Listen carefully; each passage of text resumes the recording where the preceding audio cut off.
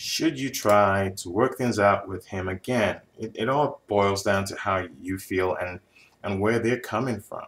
Because you may feel like, okay, this is someone I know that I've interacted with in the past. Maybe we even dated, maybe we were even a couple, and something happened, we grew apart, whatever.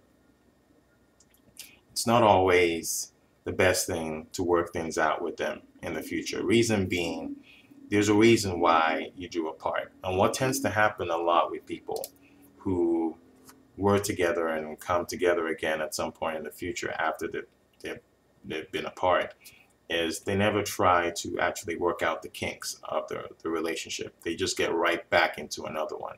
So if you're even attempting or tempted to do this and you decide that you're going to go through it with it, make sure you don't jump right into anything.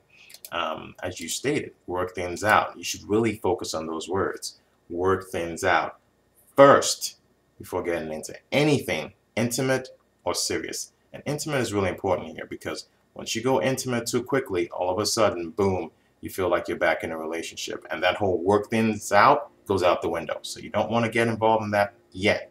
Focus on work things out first.